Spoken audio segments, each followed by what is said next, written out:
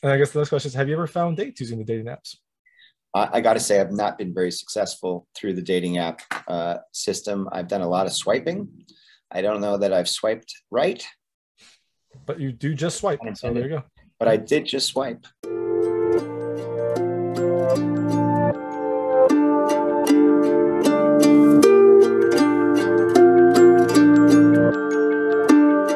Hey everyone, this is David Starr from Watcher Pass, and today I'm talking to David Lipper, who plays Brandon in Just Swipe, which is available on February 8th, 2022, just in time for your socially distanced Valentine's Day. We're going to talk to him right now, and while you're watching, if you can like and subscribe to this channel, that would be fantastic. It helps me out a lot. Thank you. Hi. Hey, David. How's it going? Doing well. How are you? Good, thanks. Awesome. So thanks so much for joining me. This is David Lipper, who plays Brandon in Just Swipe, which is out already. It came out on February 8th, 2022. It's a socially distanced Valentine's Day movie that has a big draw, as it has two full house stars in it together at last. And David Lipper is one of them. And thank you so much for your time. Oh, it's my pleasure. Thanks for having me. Of course. So I guess the first question is, like, how did you get involved in this? This is were you just like in quarantine and this came up and you're like, hey, you know what? I'll just do what I do normally during quarantine, except now I get to make a movie? Or, how did this kind of come to your desk? Not a bad guess. But here's what happened. Well, first of all, I'm in Mississippi right now from the hotel room. I'm on my 8th film since COVID started.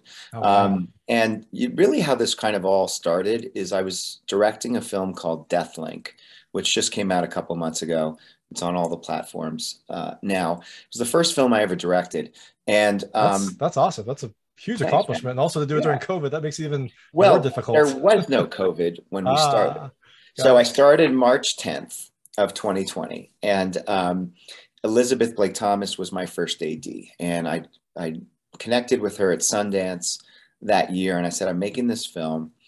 And I know how important the first is. And as a first-time director, I really wanted a director to have my back as my first. And I said, would you be interested in something like that? And she said, absolutely. I would love to first for you. And that was the first time we got to work together.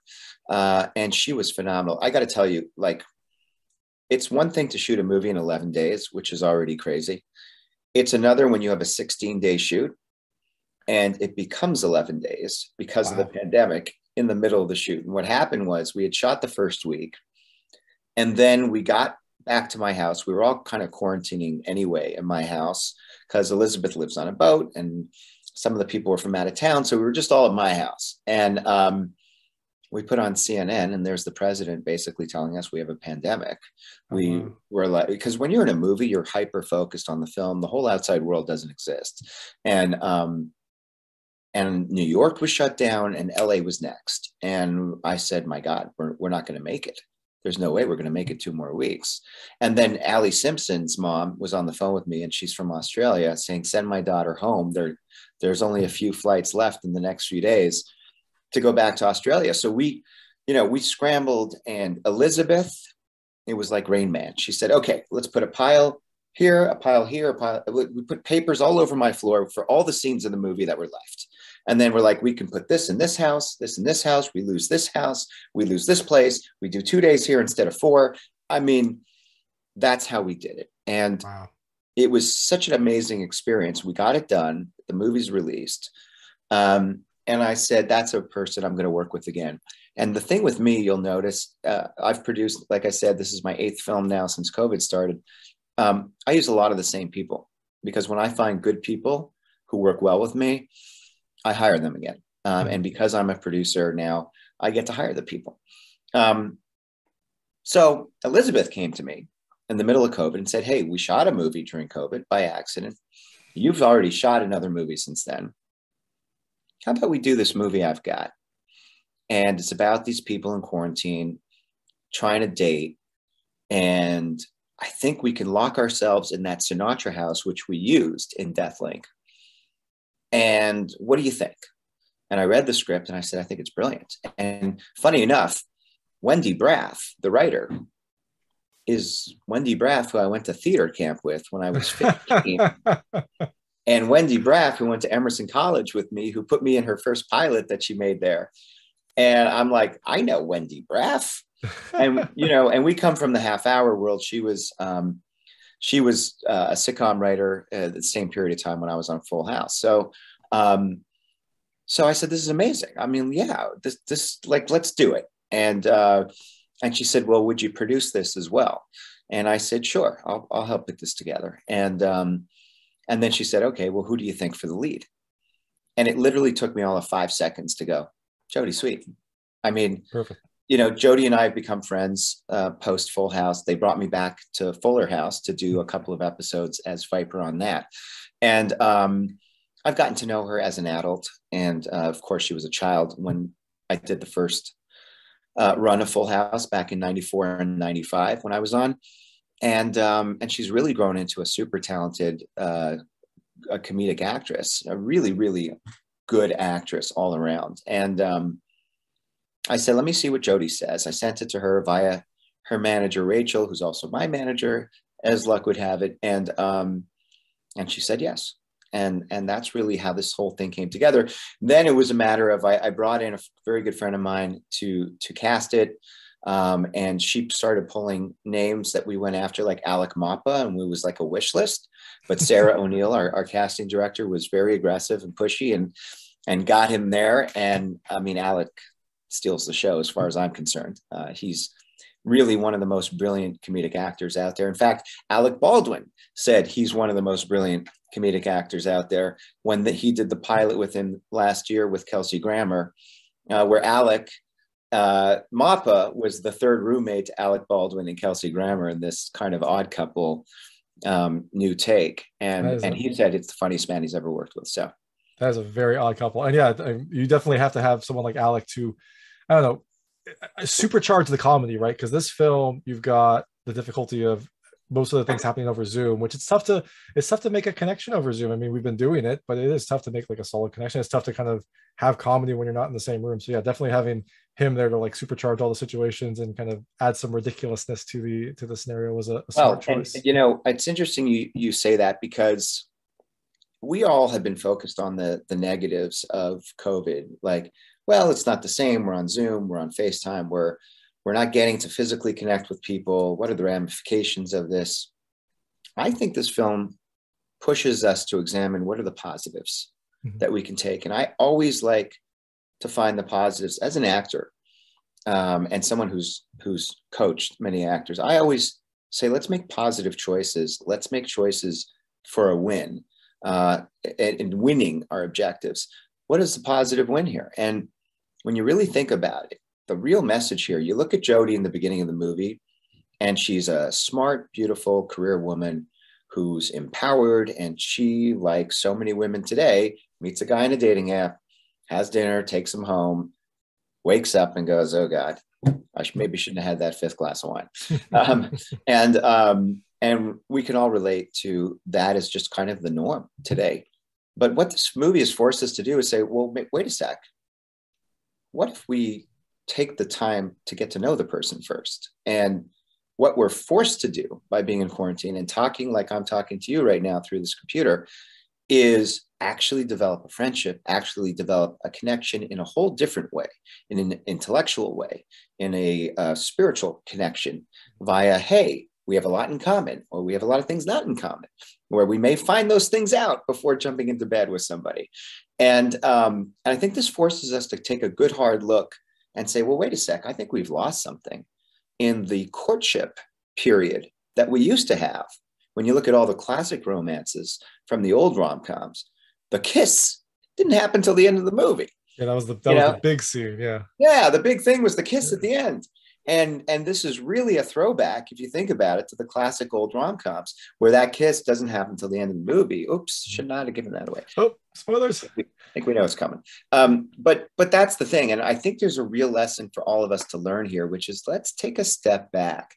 Maybe it's not a regression, but maybe it's a recalibration to the way things should go. We should get to know the person first before we get intimate with them. And maybe that will create longer lasting relationships versus these relationships that are based on sex or based on other physical things that then we go, oh my God, this person's crazy. Why is this person in my life?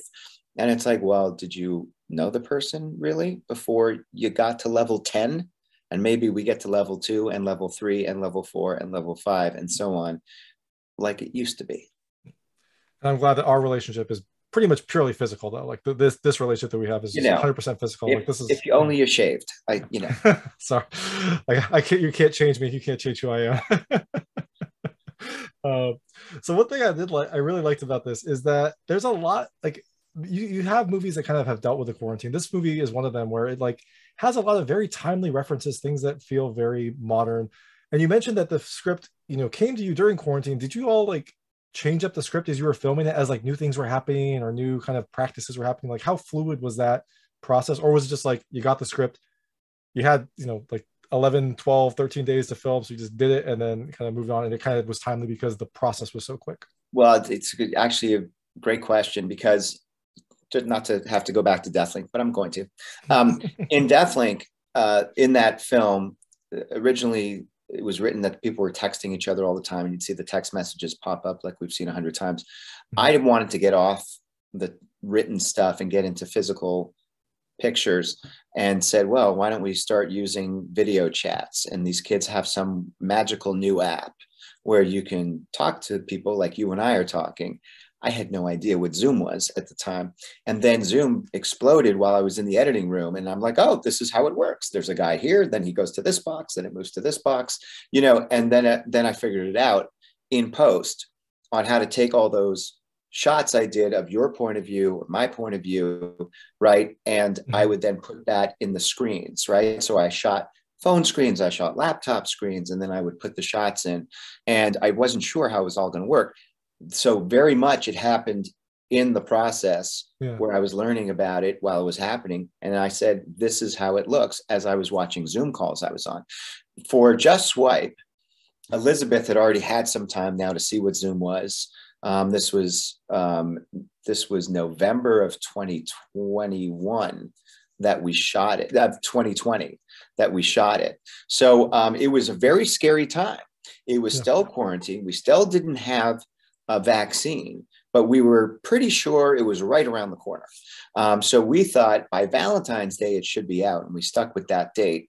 And we were pretty bang on the money, because the vaccine really came out January, February, right, of last year. So, and so that's kind of how it happened in real time, where we were massaging what that date is when the vaccine would come out and they would actually finally get to meet in person. But we were in quarantine, and we were basically all holed up in this Frank Sinatra estate in Woodland Hills. And we designated certain areas of the house. It's a really cool house because all these different rooms are very different. And there's a guest house that looks like a different apartment. And so we redressed all these areas to be different spaces. And we all basically lived there and shot there. And we just shot out one space at a time. And that's how we were able to shoot this movie in so few days. And I shot all my coverage. So all the stuff looking right at me, like I'm talking to you from the computer point of view and from the other camera that was shooting at the same time. I did it in a day, which was 60 odd pages, which is unheard of, I'm sure. And most directors would probably go, what did he say? Yeah, that's nuts. But the thing is, it's not so nuts on the film side, because I'm in the same space. It's lit. The cameras are there. It's just swapping out sets and swapping me out in different clothing. But as an actor, I had to learn 65 pages of dialogue. And that is not easy. It was like, Merry Christmas, Thanksgiving, Happy Thanksgiving, and I mean, I was like, okay, let me see the sides. Right, it's this scene, got it. And but that's from years and years and years of television that I can memorize that amount of dialogue. It's interesting. We don't have certifications as actors. You're just an actor who's worked, and they like you as an actor, or they don't like you as an actor.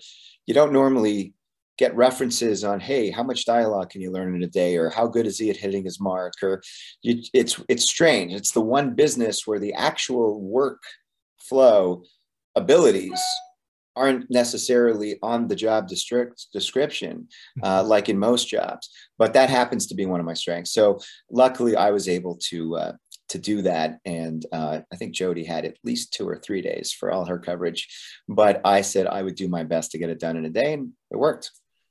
2 things, like A, not just the 65 pages of dialogue, but like 65 pages of emotional progression, like essentially a year and a half of emotional progression in one day seems also like a big, difficult aspect for you to do.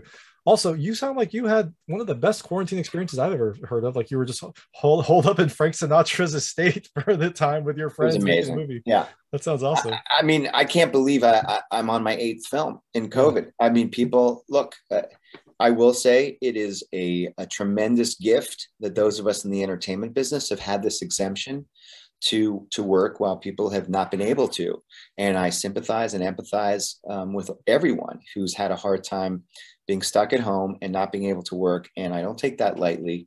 And I'm certainly beyond grateful for that exemption. But I also think it's a very necessary exemption because we need the media out there telling us what's going on and giving us the news. And thank God we were able to provide entertainment to people, because I cannot imagine how people would have gotten through this without stuff on the TV to watch.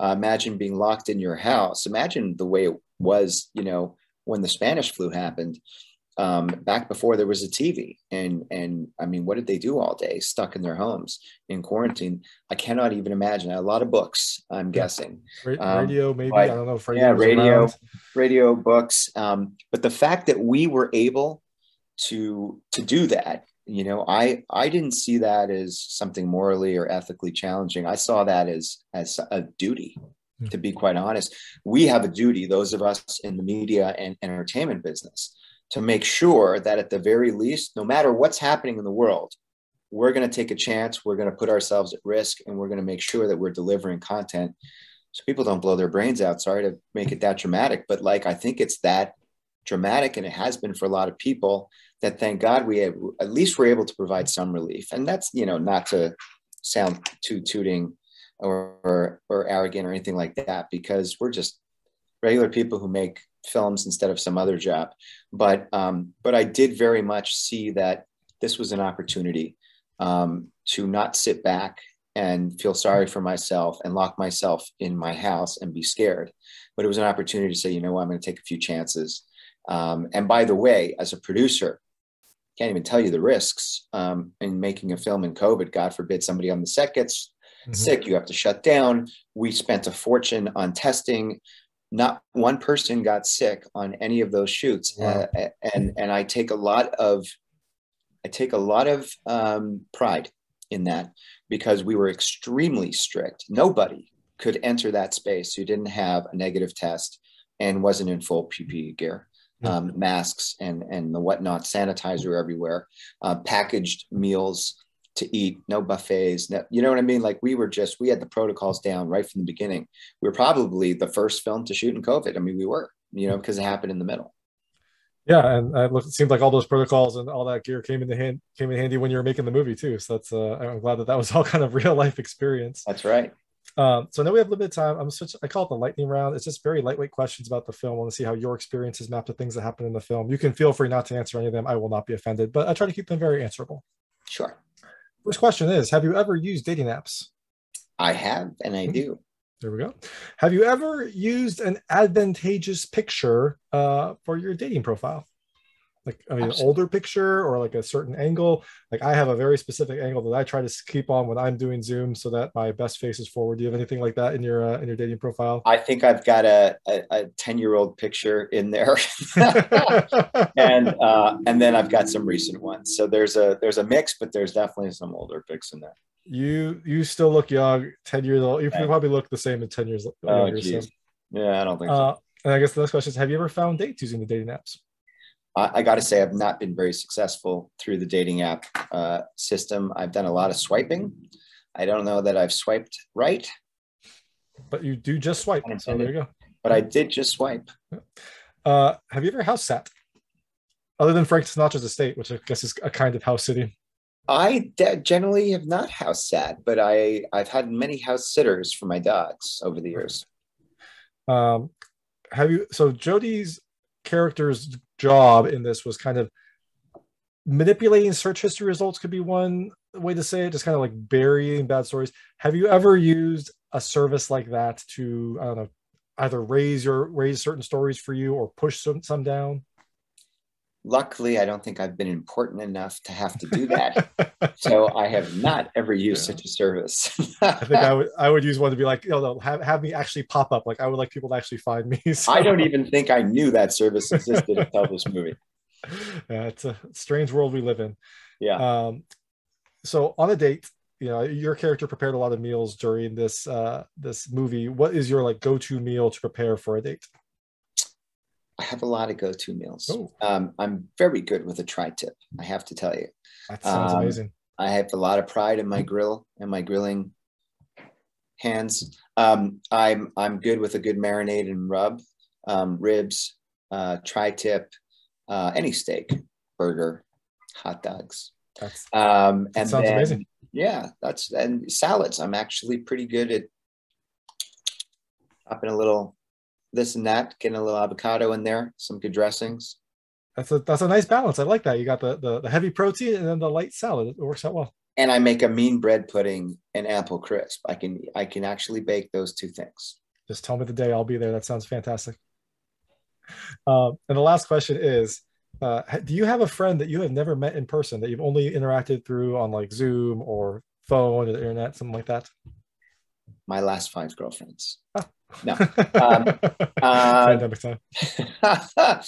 I think pretty much everybody I Zoom with and stuff I've met. Well, the funny thing is, the director I just hired for this movie I'm shooting now called Hunt Club, Janelle Shercliffe, we had been basically just interacting via Zoom and FaceTime. I'd never actually met her until we just got to the location. So I did now meet her, but there had been a long period where we'd been talking and I hadn't actually met her.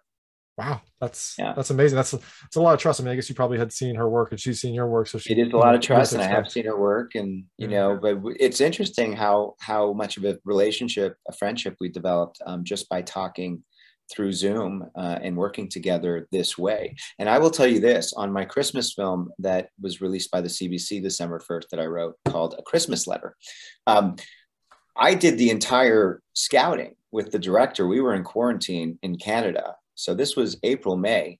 When we got to Canada, it didn't matter. We had double shots. They put us into 2-week quarantine back then. Oh, wow. And so we didn't have the ability to go to the location. So we had somebody with an iPhone shooting the locations, and Brian, the director, was kind of guiding them through the angles and everything. And we were recording it on Zoom. And then we were able to basically go through it and look at the shot list and everything by playing back the Zoom and the locations. And I'm like, wow, this is actually even better than normal. So yeah, there we go. A brave new world. And it sounds like you are keeping a lot of positives to take from this whole thing we've been through. Look on the bright side. Well, thank you so much for your time. This is David Lipper, who plays Brandon in Just Swipe, which is available now February 8th, 2022, just in time for either in-person or socially distanced Valentine's Day. Thank you so much for joining me. Thank you. Thanks for having me. Awesome. Thank you so much. I would normally stay in chat, but I got to run help. Oh, no problem. Thanks so much for having me, David. No, thank you so much for your time and for carving out. It sounds like you're busy. You're in Mississippi, you said? I am in Mississippi. Yes. Mississippi. Very cool. 3 in a row here.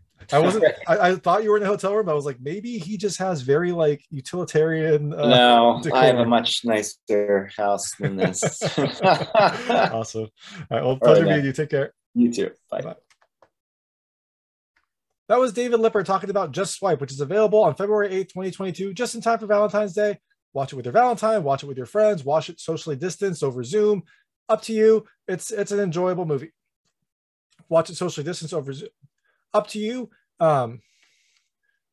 Watch it with your Valentine, watch it with your friends, watch it over Zoom with your socially distanced.